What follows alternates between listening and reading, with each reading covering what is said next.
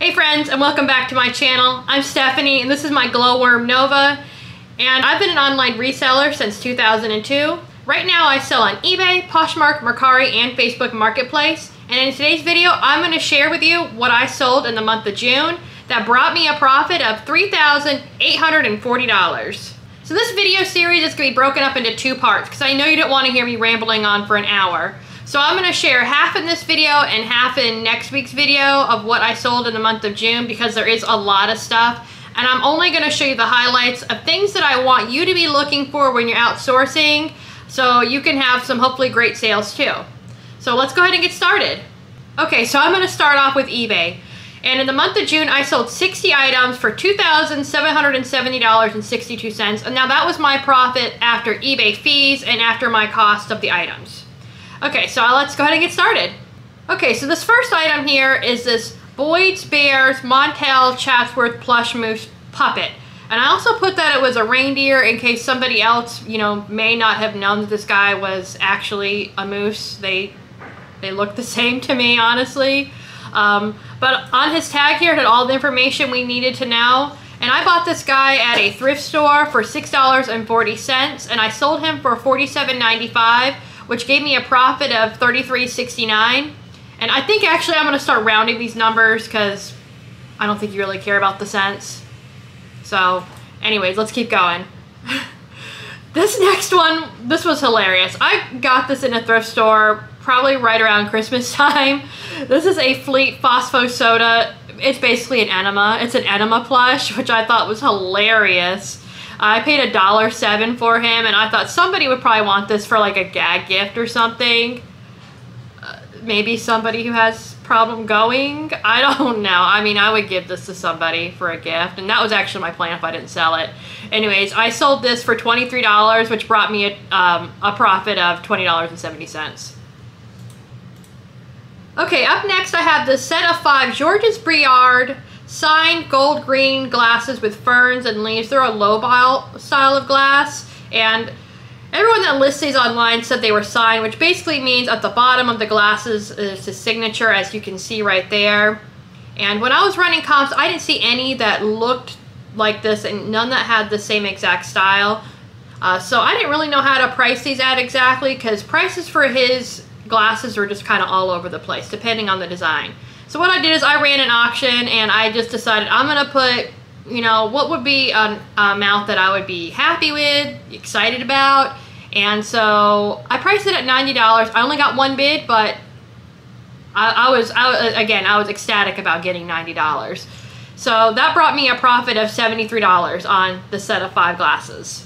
Okay, so up next I have a set of 2 LL Bean size 44 hiking cargo shorts. And I got these at a church sale, and I don't normally pick up a whole lot of clothes. The shorts were only $2 a pair, and because I was able to find 2 pairs, I was willing to purchase these because I can list them as a lot. And I have found that men's clothes, especially pants and shorts, do well set as a lot. Now, if I would have sold these separately, it probably wouldn't have been worth my time so much.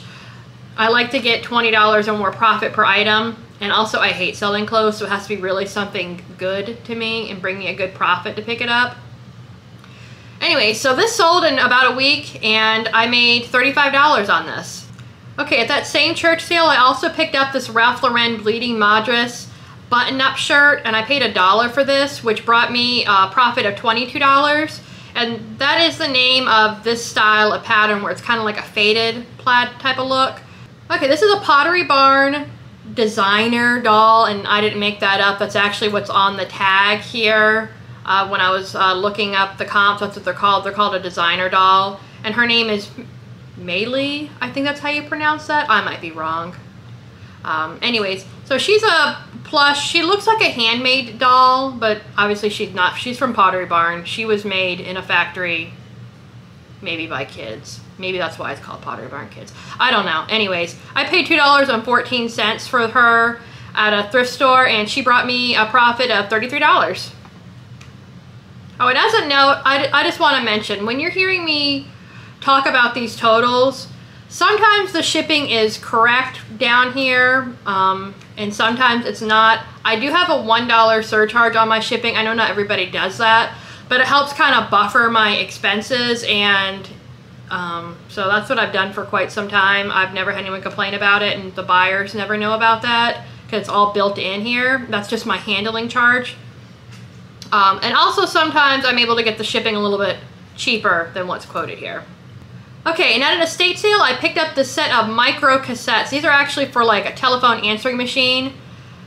I don't know who in the Seinfeld world is still using this, but I got all of these, and they are in two separate listings, or two separate photos rather. You don't see all 27 in one, because I had this pack in one listing and this pack in another listing, and the buyer asked if I would combine them so they can save on shipping. Sure as heck would. So I made $66 on this set of micro cassettes. Okay, at a yard sale, I picked up this box of Aramis Aftershave Splash, and I paid $3 for this, and I actually picked up, I think, 4 boxes total, so I'm just reusing the same listing over and over again until they all sell. And this sold for $39, which brought me a profit of $33. This was another thrift store find. This is Crowsill English Garden Decorative Fabric. This is just fabric. It's just to make whatever kind of granny house dreams you have come true. You can make the pillows, the curtains, balloon valance, which aren't we glad that went out of style. Wow, that's a look. Anyways, I paid $5.31 for this package, and it sold for $49.88. Which brought me a profit of $43. And Crowsill is a very good brand. I'm not sure if they're still selling anymore. It used to be sold at like Dillard's and JCPenney and stuff like that. In my past life, I used to sell this kind of stuff at the JCPenney, and it's very expensive, or was very expensive to purchase. Like if you were to make this room, this room probably would have cost you thousands of dollars to put this together. It costs a lot to do this cheap, as Dolly Parton likes to say. Alright, I found this item on Facebook Marketplace actually, and they were asking $20 for this, so I went to go pick it up, and I didn't see any comps for this exact same snow globe online. So I priced it high according to what other ones had sold in the past for, and priced it a little bit higher than that because again, I had the only one in town. So this one probably took a couple weeks, maybe a month to sell. And it sold for $200, which brought me a profit of $182. And this one does play, how much is that doggy in the window? Now when I took this picture, I shook it up so you can see that it was a snow globe, and they had all the flying spots in the globe, and it was just so cute. 101 Dalmatians is my favorite movie as a kid. I used to have my entire room as 101 Dalmatians. I used to want a Dalmatian, but until I found out how hyper they were, so I got one of these. And regardless of what she's acting like right now, she is not always this tired, guys. This is, I'm not gonna say it's an act, but it's kind of an act.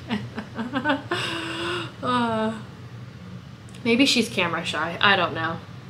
Okay, up next for $1.07, I picked this up at a thrift store that was closing. This is a Sears Kenmore sewing machine accessories buttonholer. Buttonholer, you didn't hear me say anything else, and stitch cams in the case. Okay, I sold this for $75, which brought me a profit of almost $70. And I'm not sure exactly how these work. I know they have these pattern designs on these. They're basically like plastic discs that are about, I don't know about this, but outside of a quarter basically. And these buttonholers, and they go to a sewing machine. That's literally all I know. It's a complete set. And this particular one, I don't think I saw any currently available. So this one went pretty quickly. I would say in about a week or two it sold. And I think I got this also at that same sale. I paid $1 for it also. This is a Panasonic stereo cassette deck player, and it's for parts of repair. It did not work. I couldn't get it to turn the cassette at all. But it sold for $25, which brought me a profit of almost $24 because the buyer overpaid on shipping just a little bit. Okay, up next is probably one of my biggest plush sales of June, up there at least. I paid $2 for this Manhattan toy, Carl the Goat, Woodlander stuffed animal, and he sold for $100, which brought me a profit of $88. Now, let me tell you how I priced this guy, and I kind of went off comps and why sometimes it's important to do that. So when I was looking for comps for this guy, every single one had already sold, and I think all of them had sold for around $25. Now, sometimes when people are selling things, they just make up a price. Oh, well, 25 bucks might, you know, that sounds like a lot to a lot of people for a stuffed animal. And it is. It is a lot of money for a stuffed animal. But to me, it's like, if I can milk that goat for all he's worth, I'm going to do it. So there weren't any available currently. So what I did is I looked at previous solds on Terapeak. And if you don't know how to research on Terapeak or how to find it on eBay, go back to my mystery plush video. And the last half of that video, I show how to find Terapeak, and I talk more in depth about how I price. Anyway, so what I did is I typed in Manhattan Toy Company plush, and I sorted it from highest to lowest. And so I priced at the top of what people had paid for Manhattan Toy Company, which was $100. And that sounds like a crazy price, but people were paying that for that brand, for this brand. So that's what I did. And believe it or not, he sold in about a month or two. I don't remember. It was pretty quick. I mean, honestly, if this is an unusual plush, I mean, how many times have you ever seen a goat stuffed animal? Anyway, so that's just a little tip there on how to price for you sometimes. Okay, and up next, at that same thrift store that was closing, I picked up the set of Clairol Set and Go electric hot rollers with curlers and pins. And I didn't actually test it in my hair, but I turned it on and it heated up just fine. I wasn't gonna pretend I was Frenchy. I don't know. Anyway, so this sold for $30, which brought me a profit of $25. Now, everything at that thrift store was $1 when it was closing, but this also came with a hairdryer in that same pack. So I just divided up the cost after tax. And so this sold in a few days. And what caught my eye about this, and maybe what caught the buyer's eye, is this classic. I just love this design. Really graphic, and it was yellow with the red, and you could just tell by looking at it that it was old. Up next, I have the Seth Thomas Metronome, and it's in this wood case. I got this at a thrift store that I frequented. So what had happened was I had went to this thrift store where I usually go like every week, and the employee recognized me from coming in so often. I'm not gonna have any vanity. It's probably because of my glasses are a very distinct look. Anyway, so he said, I've got a cart in the back, I'll roll it out for you. So I rolled out this cart, and on top was this wooden pyramid. And someone else was also shopping too, and she grabbed it and picked it up and started looking at it, and I was just like sending her vibes to put it down because I just had a feeling it was worth something. I didn't know exactly what it was at the time, but she went ahead and opened it, and I'm glad she did because I don't know if I would have figured it out. Maybe I would have, but I don't know if I would have figured out instantly how to open it like she did. And she opened it, and I could see that what it was, and she put it back in the cart. So I grabbed it pretty quickly, and once I looked it up, I kept it in my cart where no one else could get it. And it sold for $120 in a few weeks, so I made $107 on this item. Okay, up next is another thrift store find. This is an Avon Kirby koala bear. I know he doesn't kind of look like a koala bear, but that's what he is, and I was able to find out that was his name. Normally, this doll has a shirt or a pajamas or some kind of clothing that goes with him, and if you can find that, he's worth even more. He also has a book series. If you can find that and maybe pair that with him, again, worth even more than the $90 I got for him, which brought me a profit of almost $79. And let me show you the tag on this guy. And this is the tag here. It doesn't look like anything special, it just says Avon on it. Okay, at an estate sale, I picked up this Etienne Agner, I'm not sure if that's how you pronounce it, but we're gonna go with it, shoulder bag. And it was in this beautiful red oxblood, that sounds gross, burgundy color, but that's what it was called. And it came with this little mirror also, and she was really unique and cute, and it sold for $50, which brought me a profit of $38. Okay, at a yard sale, this was last year I picked this up. I had this guy for a long time. But remember, travel has been closed down for quite some time, so not everybody has been doing their normal travel, their normal business, whatever they want to do. So Briggs & Riley is a Bolo brand, and this one here I sold for $57, which brought me a profit of $50. And again, it did take me a year to sell it. But I would definitely still pick up this brand again. Now, this one had some flaws on the back. You can see it was kind of repaired here. And I did not know until the college picker posted on his Instagram stories that Briggs & Riley does have a lifetime warranty on their product. So next time I find something from this brand and it's damaged, I'm definitely going to try to take advantage of that and see what happens. But still a nice and tidy profit on that item. Okay, this next item, I got it in an estate sale where Grandma was wilding out. Okay. I'll tell you about that in a second. But this is a vintage Oster Vibra massager. It's a massager for whatever you want it to be. I paid $4 for it, and it sold for $90 really quickly, I think in like 2 days, which brought me a total of $81 profit. Now, I know this was Grandma's because Grandma had a lot of church clothes on the rack that they were trying to sell, and Grandma had some stuff that was probably from Fredericks of Hollywood. So Grandma was wild. I mean, I'm snaps for Grandma. Snaps for Grandma. But yeah, check out the bathrooms at estate sales always. You might find some gems like this that you may or may not want to touch and pick up, but for $80, I will touch and pick up items like this. Okay, these next 4 items are side of the road finds. I pick up stuff on the side of the road all the time. I'm always on the lookout. So this first item I found near a church sale. It was just on the side of the road. Somebody else had, I guess, cleaned out their, yard sale stuff. So this is a Siegfried and Roy white tiger mug. I just loved this. It was really cute. It has the tiger on the side. And again, this was free. It sold for $30, which brought me a total of $21. I think I had to pay a little bit extra on shipping. I think I undercharged the buyer on the shipping on that one. Okay, on the side of the road, I found a huge tote, like the big ones, full of these Geppetto Cuddle Kids. I don't want to cuddle these kids, but I found a whole tote of these different styles of dolls. Some of them are animals, some of them are like the elves like this, all sorts of creepy things to haunt your dreams.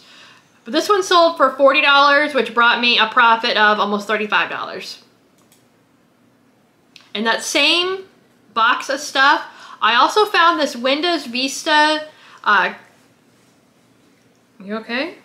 You see that fly? I found this Windows Vista computer program with the key. Now, when I was researching these computer products, I found that it was important that you show a picture of the key. I guess it's also important so someone doesn't get the item and claim they didn't have the key. Here it is right there, so no one could scam you. And that sold for $60, which brought me a profit of $54.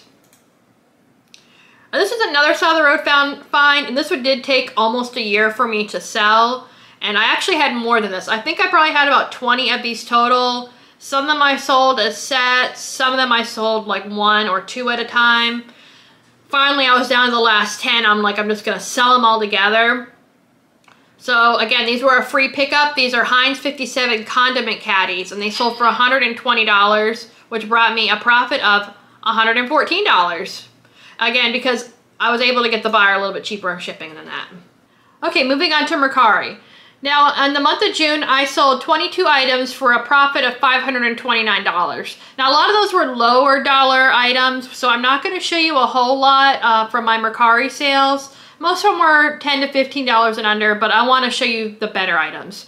So the first item that I'm going to show you is this vintage waffle weave baby blanket with these pastel stripes.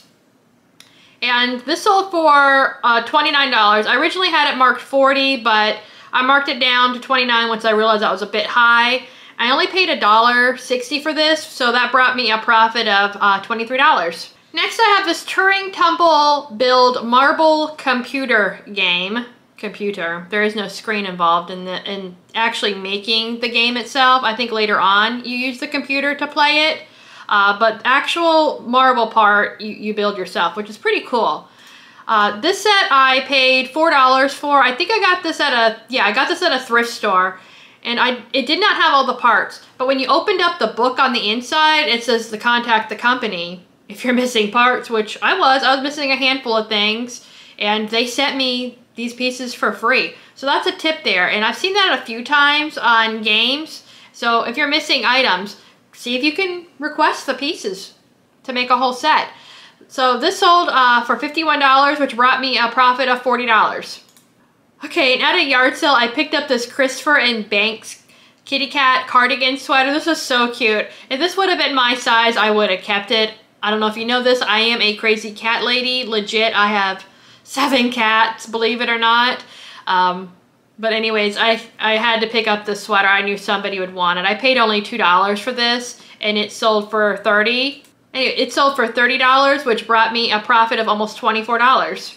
Up next is this Jim Benton Happy Bunny shot glass. Now, I know this picture looks horrible, and that's because it is, but let me tell you why. I had a set of 3 of these Happy Bunny shot glasses that I was selling for $45. That's why it has this original price. And a buyer messaged me and asked if I would separate them, and I had just listed these, so I said, no, not really. I'm not really wanting to separate them right now. And they said, well, how about $30 for the one? Cha-ching, sold. I'll edit that for you. So what I did is I just cropped out my original photo to show the one shot glass that he wanted, which is this hilarious bunny, and he's pointing to his butt cheek, and it says bottoms up on it. And this person said they collect these Happy Bunny shot glasses. So I only paid $1 for this one. So I got a whole set of them for $3, and it sold for $30, which brought me a profit of almost $25 for a single shot glass. Okay, up next is this Blue Sky Heather Goldmine Starfish Wall Decor. These are ceramic wall decorations, and you can see there the information that you need is right on the back. Heather Goldmine, Blue Sky, and I just had the purple and the pink ones that I was selling here together. I did have the little teal one that goes with the set also, but it was broken, and the way it was repaired did not look that good, so I didn't want to put it in this set. So I paid $2 for the set, and it sold for $38, which brought me a profit of almost $31. And these they don't even look like anything special. I was going to keep these for myself, honestly, because that's my theme of my house, but I just thought I'd look them up. And I'm glad I did. And I did keep that teal one, and I did hang that one on my wall. Okay, and I got this at a thrift store. This is for 63 cents. Believe it or not, I couldn't believe it. It's a Lalaloopsy kimono mini doll. Yuki Kimono is her name. And she sold for $33, which brought me a profit of almost $28. Now, she probably took about 6 months or so to sell, but this is a tiny doll. I mean, it was like this big, so I didn't mind holding it for long at all. Okay, now moving into Poshmark. Now on Poshmark, I don't sell a whole lot. As I said before, I don't sell a whole lot of clothes, so it's a lot of odds and ends that I sell on Poshmark. Actually, not a lot of odds and ends, because I only had 6 sales in Poshmark in the month of June for a profit of $118. So I'm only going to show you 2 things right now. And so the first one is this Disney Tigger backpack. He was really adorable, and I just loved him. I paid only $2.14 for him at a thrift store, which brought me a profit of only $14.60. Now, he was broken. I didn't realize this until I got him home, that his strap was broken and it had just been tied around here. Otherwise, he would have been worth more. So that's why I wanted to share this one with you, because if you do find one that's in better condition, where the strap isn't broken, you could probably get closer to $30 or $40, so I still think that's a definite pickup for someone, and because he sold pretty quickly, I would say in about a week or so. And this was in one of my Thrift With Me videos. I got a big set of these, a huge set of various cups and bowls, all this same design and color, and I think I was able to make 5 or 6 different sets out of it, and I paid $20 for the giant set. Let me say set one more time. So what I did is I just divided it, averaged it out per set. I did it. So I'm going to say I paid $2 for these items. And I sold them for $35, which brought me a profit of $26. And I still have, I think, 4 more sets of these to sell. Okay, moving on to Facebook Marketplace. I sold 14 items for a profit of $423. Now, June was pretty disappointing for me in Facebook Marketplace. There's been some ongoing issues with items not getting views, so I really didn't sell as much as I normally do on that platform. And unfortunately, here it is almost end of July, and it's the same issues, but I still encourage you to keep listing because I'm still making sales and you possibly could too, and you never know when the glitches will be fixed. Anyway, so let me show you what I have sold. Okay, so let's go ahead and get started. The first item I'm going to show you is the set of 4 Sea Life cross stitch embroidery wall arts that I paid $3 for at a yard sale, and they sold pretty quickly, I would say in a matter of days. So this brought me a profit of $34, and these are actually kind of small. They're not that big, but they, yeah, so there's right there. They're only 8 inches each, but they were super cute, very well done, and because there was a set, I think they were able to bring a decent price. Up next, I have this Disney Store Monsters Inc. Roz stuffed animal. This is such a random stuffed animal for someone to want, but you know, if you ever see random Disney characters, any character, I always look those up. I paid $2 for this at a yard sale, and it sold for $35, which brought me a profit of $31. And there's the tag there. I just loved her. You can just sense her sass. Mike Wazowski. Nova. Oh, is that going to get your attention? Nova. Nova Wazowski. No. You're lazier than Mike. Okay, moving on. For the tired puppy, I paid $4.29 for this well, that doesn't sound right. P-U. For this coverlet. I paid $4 for this coverlet at a thrift store, and I sold it for $60, which brought me a profit of $52. And I have another one just like it, so I was able just to copy and paste this listing.